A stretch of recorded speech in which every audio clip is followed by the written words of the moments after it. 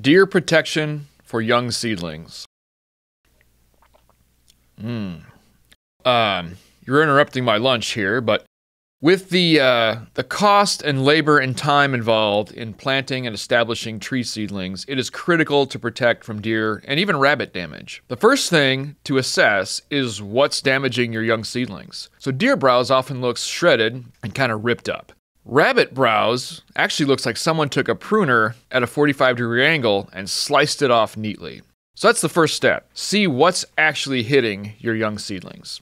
Now for deer, high fences, multi-strand fences are often very costly and don't really get the job done. Deer can jump incredibly high and they can actually maneuver between those strands of barbed wire, believe it or not. If anyone's seen a tuft of hair on one of those, you know what I'm talking about. Now this is a little bit more labor intensive, but it's very effective. This is called the 3D fence. And you'll notice here there's 3 hot wire strands, and actually it's combined with a rabbit preventative hot wire mesh behind it if we're protecting against both critters. Now you'll notice this is only 1 strand on each line here. The reason this is so effective is the 2 strands at different heights really mess with the deer's depth perception. Troy, hey, easy. I don't know if I'm going to touch this now. He's messing around. Bzz, bzz, bzz. Ah! All right.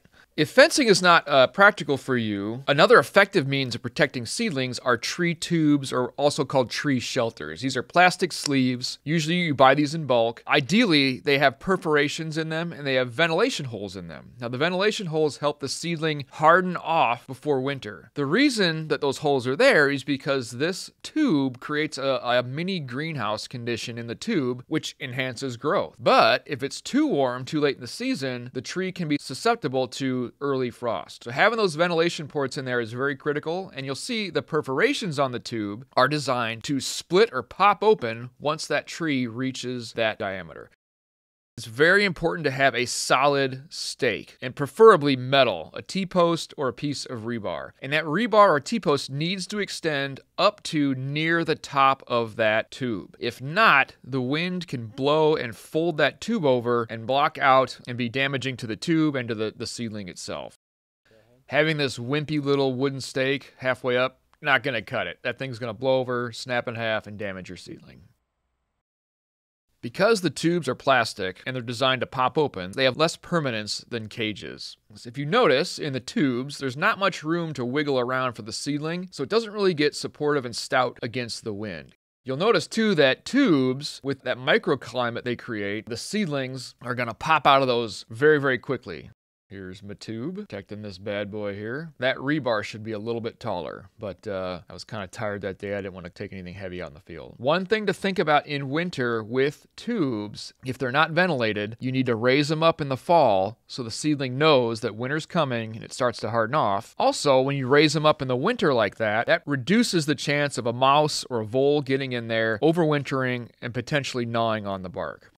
Now, there's pros and cons with cages and tubes. It really comes down to your preference and what resources you have on hand. Cages. Cages, like tubes, have pros and cons. Similar concept, though, you really want a sturdy support system. So T-posts or rebar are critical. And think about the height of deer browse, right? 4 or 5 foot minimum, the height of that cage. And mesh too. The mesh size of your wire material, bigger is fine for deer, but if you're addressing rabbit issues or mice, a smaller, maybe chicken wire size mesh around the base is helpful to keep those critters out as well. One great thing about cages is that they promote wind-firm seedling. Cages allow for free movement and they produce a more stout seedling right off the bat. The cages have the advantage for wind firmness. These are rabbit sleeves. These are actually quite helpful the first few years for small seedlings. They're made of plastic. They come with wood stakes. They're only a temporary protective measure. Now, with both of these, cages more so, you really got to monitor to see A, if they're doing their job, if they've broken down, but also, how big is your tree getting? So this cage, it's got a good height, it's got a good support system with the rebar, but it is quite small. So it is definitely time to resize this or even remove it before that tree starts contacting that wire and honestly starts enveloping that wire through growth. This really needs to be renovated or removed altogether. And And you're probably asking, when do I remove these things? Look at the bark on this. So the bark is getting pretty darn thick and furrowed, which is a good protectant against buck rubbing and other things that might damage the bark. So, depending on your species, when to remove the tube or the cage is essentially when is it out or free from deer herbivory or buck rubbing with their antlers.